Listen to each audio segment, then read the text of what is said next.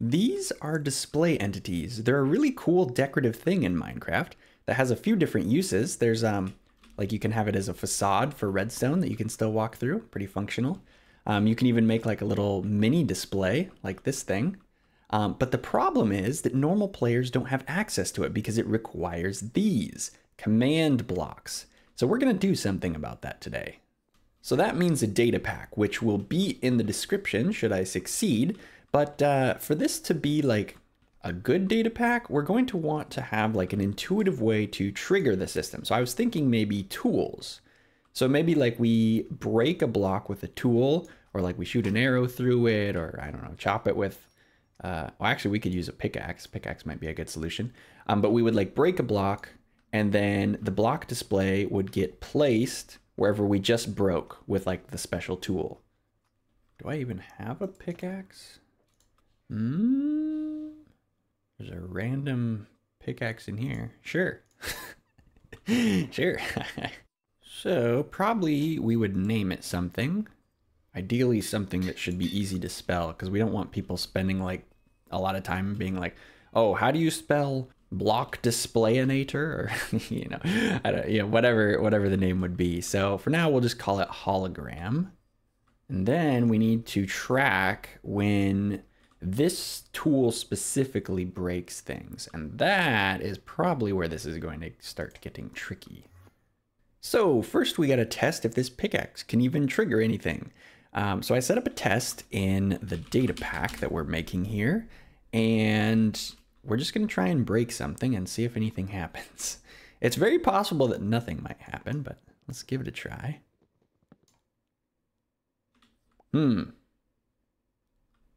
Hang on a second. Okay, so there was a typo of a golden pickaxe, or a gold pickaxe instead of a golden pickaxe, because I was trying to make sure it would work for all types of pickaxes. So now I think it should trigger when we go down by 1 durability, which, there it is, haha.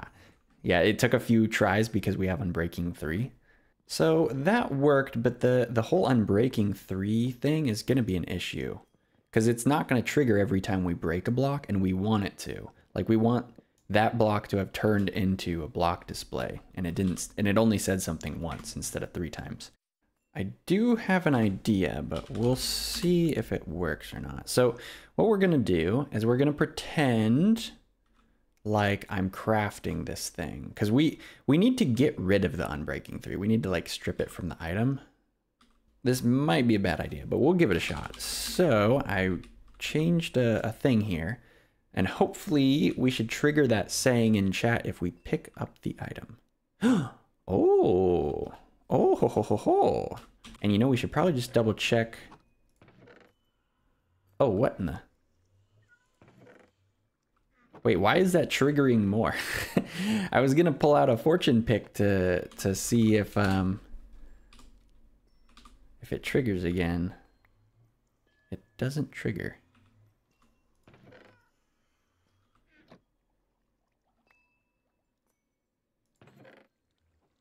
Wait, so then does it do that like in an ender chest? Yep. What about anvil? Yep. What about a enchanting? What? Excuse me? That doesn't make any sense. Okay, this is a bit of a crazy tangent, but people have been wanting to test for opening of GUIs. Like, it works with the crafting table. That means the only thing it doesn't work with is just the regular inventory. That's a little crazy. You could, wow. We just discovered something kind of big that has absolutely no relevance for this project. I'm gonna have to remember that. That's, I wonder if it works with command blocks. No, it doesn't. Oh man. Well, that's a little overzealous, but I do believe we can actually use the item command, this command right here, to remove unbreaking. Okay, so here's a half solution. This is going to be tricky, I think. So if we want to remove unbreaking, we need to have it be in our main hand. So I believe if we pick this up, yep, unbreaking goes away. But here's where the problem happens. So if we, let's say we don't have it and we're selected on the sword for whatever reason, my nice, wonderful netherite sword with Unbreaking 3. If I go and pick up this pickaxe, it just deletes it right off the sword. That's really bad. So we're gonna need a way to have it only target this slot, which I think we can do with macros. But to test, we need to see if it's possible to get the slot number from this command. So this should give us something, anything. Preferably not that. Oh, wait. Tag. Figured it out. It's all inside of the tag. I always forget about it because it's so generically named. Yep. Okay, so now if we do .slot, we can get the 4. Yes! Haha. So now all we have to do is we slot that into our macro, which I'll put in the data pack, which we'll just call it, whoops, like slot number or something. And we'll slot that 4 into the thing. Oh, you know what we should check is let's put this somewhere else. Does it still give us the correct one? 17. To be honest, let me count. 0, 16, 17. Oh, okay. I honestly wasn't sure if I could verify that. Some of the numbers are weird. In fact, like these ones, they're like -100 or -106. It's really weird. This one is normal though, 17. So it's getting us a dynamic number. So that way we can only modify this slot and not accidentally remove Unbreaking from the sword. Oh, hang on a second. You know what we need to check is if, whoopsie, if it works plugged in, because normally the macro would be here, right? It'd be like slot num and then whatever our modifier is. And then this would get replaced by 17B potentially. I don't know if that B would go through, but I think that's not good. Replace the slot on Talon with air. That has me just mildly concerned. It may just be taking it from the selected slot. It might be fine. I don't know. I'll go put that test into the data pack. Okay, so data pack has been reloaded. We're just gonna give it Unbreaking 1 again. We're gonna put it in a random slot. Or wait, no. We're gonna throw it away. And then when we pick it up, hopefully I don't lose Unbreaking on my other stuff. Ooh, this didn't lose Unbreaking. I had nothing lost Unbreaking. Okay, that's probably because of the B. I think I can fix that. Give me a sec. Okay, I wasn't sure if that would work. Turns out that this thing accepts strings, so... And I can use a negative number to just chop off the end rather than having to count. So it should work no matter how long that number is. Copy this, paste it into the thing, reload. So remember the whole thing with replacing it with air, which made no sense? I managed to get it to replace it with hologram. And all I did, this is weird. I changed it from inventory to container. Both of them are valid, but apparently it likes container better. So it has Unbreaking. Let's just put it somewhere. Wow, no Unbreaking. Everything else is fine. Oh, I saw 4 enchantments and I got scared. It's only supposed to have 4 enchantments. Okay, so that's good. We can strip off the enchanting, and that means the durability. Oh, I should probably turn off that say command. But now, because it strips off enchanting, it's going to trigger. Boom, durability reduced. Durability reduced. Durability reduced. Why is it triggering the inventory thing? Oh well. I'll figure that out. Point is, it's triggering every single time, which is good. That's what we want.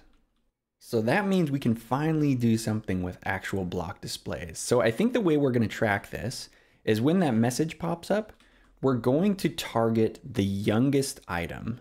So you see that that item, it actually has an age. I assume it's just called age. Yeah, so it says 290, it looks like seconds, but that stands for short. So if we just look for the youngest one after this thing has been triggered, then probably the item will be sort of like suspended in midair. Whoops. Like right on top of the block. And so then we can just place the block display there and then delete the item. That's kind of what I'm thinking. So for this to work, we need to check what a young item is. Because I don't know if it's counting down or counting up. It will change. Oops. I need to do this like immediately. 11. So it probably starts at 0 then. Because if we do it now, it's bigger. Okay. Sometimes like baby zombies, they actually start from a negative number and work up to 0. So that is why that happens. The other thing we need to test is the radius that we should be looking in, because if we do, let's say there's another player near us who's also breaking blocks and there's something there, we would want it to detect the one that's closer to us and is within our block breaking radius. So I don't remember exactly how many blocks you need. 3, 4, 5. So 5 is the limit. So if we just test for items in a range of 5 that are lower than this age, we could probably test for like 1S or 0S. Then hopefully that will give us the right item. Oh, now this is kind of interesting. So it's supposed to find the item, and it's going to say in chat if it finds it, but it's actually too fast. Notice how there's no item there. Whereas if there's one spawned, now it finds the old item.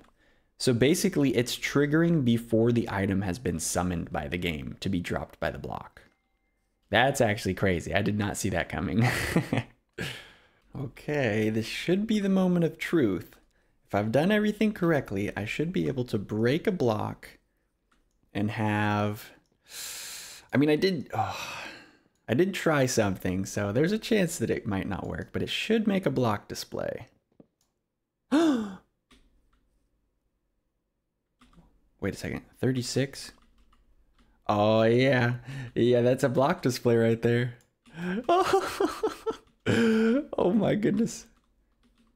Oh, that's so cool. Wait, how do you get rid of them now? Oh. Oh. You know, I didn't really think about that. I was like, well, you know, people just want block displays everywhere, right? Oh, it's beautiful. Oh, now that's interesting. Whether or not it's enchanted with Silk Touch actually affects the result.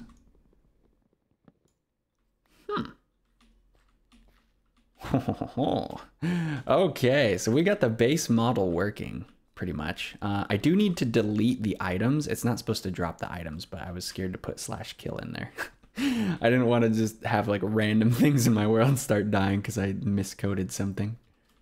Oh, interesting. You can mine through them. Okay, wow. All right, that's a huge step. So we'll start with removing entities because we're starting to get a few of these. I can't tell if this is the real crafting table or this is the real one. But we have two options. One is to basically just copy the code, the more complex code from my command block thing, and we can sort of use that. It won't target the entities properly. It just targets blocks right now. But we could potentially use it to target the entities.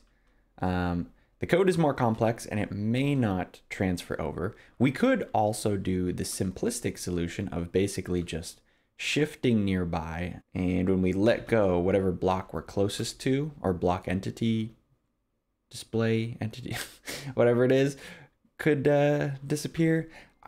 I'm saying we'll do the easy way as the backup. I'll try and transfer the command block thing over and have it just lock onto entities, specifically block display entities. Well, that was actually way harder than I expected. Wow, that was a lot of work. This better work. That's all I'm saying. Okay, so if we hold this in our hand and hold shift,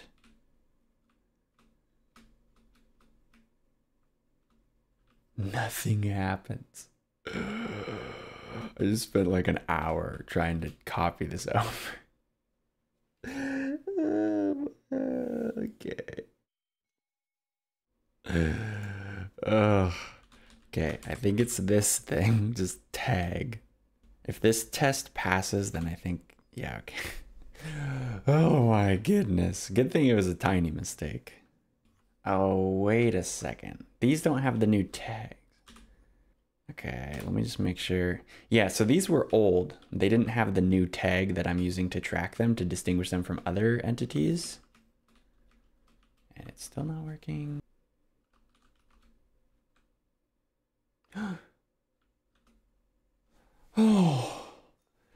Oh my goodness. Okay, I just had to add some tags to them. It's a little finicky, but you can really clearly see which one you're gonna delete. Wait, is this, did I add the tag to this one? Oh, I didn't add the tag to that one. Yeah, so they're generating with a new tag so that I can track them properly now. So that's why I wasn't finding anything. It's a little weird sometimes, but it's okay. Well, remind me never to do that again.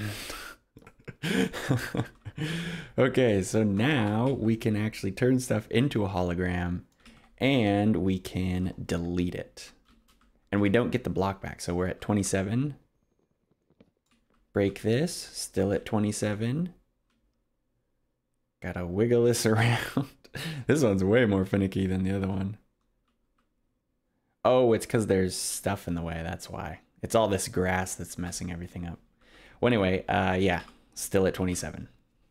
All right, so I'm not sure how much more time we're gonna have, but one thing that I want to test is what happens when you get an item drop, because it's probably still creating a block display and it's just a messed up one. So if we break this flower, oh, the flower doesn't get deleted. That's a good sign. No entity was found. Well, that's promising, because basically what we're testing is the edge case here. So we want, let's look for a full block that drops, ooh, or blocks. Because when it copies over the ID of the item dropped, obviously coal is not a block, you know? So we shall see what happens here. Okay, so the item does get deleted. I think I was using this before. And presumably there's now an invisible, yes. Okay, name Minecraft Air. So what we should probably do is every tick, look for the Minecraft Air block displays and just delete them. And I have this special tag here so we can make sure not to delete any other block displays that may be displaying air. I don't know if this one does, but yeah, should keep it nice and clean. You can just barely see the line. It has no hitbox, but it does have a view direction. So, okay, even better solution. Rather than running it every single second, which is actually kind of expensive, we can just do it when it does the setup. Yeah, notice how there's no blue line here. We used this fortune thingy, but it didn't delete the item and it didn't create the entity. Well, actually it did, and it just deleted it if it's a blank one like this one. So now let's just delete that blank one, and we shouldn't get any more blank ones. So we took care of the edge case, and now this kind of stuff isn't just creating random entities, and the regular stuff still works. But yeah, the rotation is still an issue. So, I may regret doing this, but we might as well see if we can make it rotate. The thing is, I don't want to make like 400 commands, because like these, oh, this doesn't have any. We need something with block properties. Oh, well, actually, the Junglewood has it. So see how it says axis Y? So for every different thing, I would have to make a different command. So axis Y, axis Z, axis north. I wonder how it does that actually. Well, yeah, this only has 3 axes, but then some things like a piston. Is there a piston in here? No. Oh wait, there's dispensers though. That should work. But dispensers, can't even see them because of the crops. Yeah, see how it says like facing west. Okay, this is what I was worried about. If there's too many of these different things, then, like I say, I don't want to make like 100 commands just to facilitate the rotating. Because basically it would have to rotate through every single one, and that's just not feasible. But if there's only like the axis commands and the facing commands, we might be okay. So let me just look at a few things. Beehive would probably be one of them. Facing north. So that's the same as, whoops, as the dispenser. The chest, I think, doesn't work. Hopper has facing north. Ooh, trapdoors. Half, bottom. Oh my goodness, those trapdoors would probably have so many. It does have the facing though, so that's something. What about fences? Oh my goodness gracious. East, north, south, waterlogged, west. Ugh.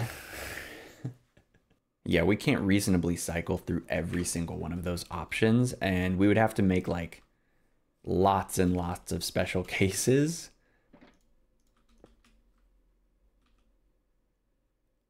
Oh no. Oh my goodness. I needed some food, so I was gonna snag it from the but I still have the hologram pick. Oh my goodness. I just turned my shulker box into a hologram. I cannot believe that. I think what we're gonna do is we're just gonna do like a very limited amount of block states, like the facing and whatever, because I'm running out of time here. And we could probably just use the logic that we made with this thing to trigger the switch, and it'll just like alternate through all of them maybe. Okay, so I just made a basic loop thing, and when we deselect, yeah, so it'll alternate through, and it's alternating through the facing directions right now. Oh wait, it's gonna get stuck, huh? Oh, phooey. Yeah, so it's alternating through like facing north and everything, and it only goes back to the XYZ, the what is it? The axis XYZ after it has reached, whoopsie, after it has reached north, which it will never reach because, as you can see, there's no facing in here. The game just automatically removes incorrect stuff. So I'll just need to set up a loop for that, I guess. Oh, this is actually going to be even better because now it's going to independently loop through each one. So if we... No. Wait a second. Okay.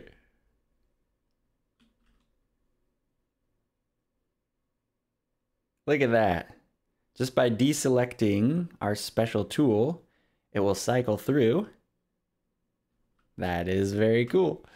Oh. Yeah, that can happen. Because we don't have a ton of time in the episode, I didn't make like a separate way to like trigger it. So we're just rolling with the delete method. So you have to be very sure that you're selected off of the tool before you do anything. Let's go check with a facing direction. Actually, we have a chest here. I'm pretty sure chests are broken.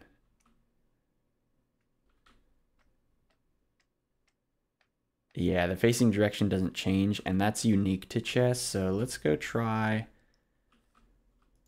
I guess we could try with the furnace. Oh boy. Okay. Give me the outline. Oh, there it is. Oh, it works with furnaces. Oh, what? This is why we test things, people. Okay, this kind of illustrates how this just gets really complicated really fast. So the furnace does not have an up state. I programmed one in. The dispenser, however, does. So we'll actually be able to see that it will, if it would just select. The selecting is a little finicky.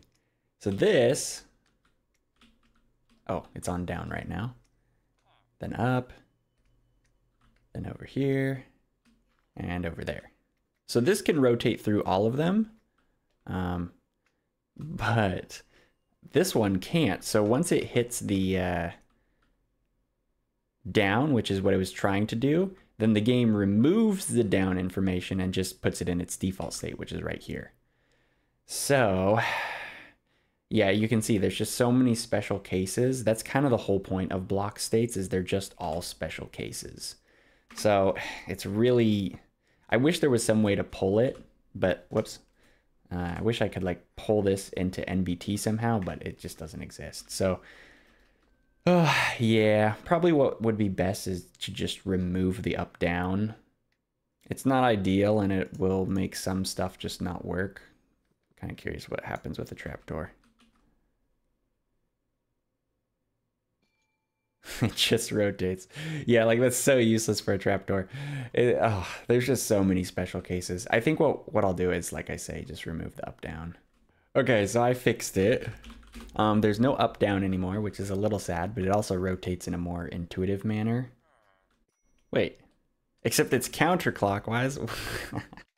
Okay, just had to fix that little bug. So now it should rotate clockwise, which is a little more intuitive. Yep, awesome. Sweet.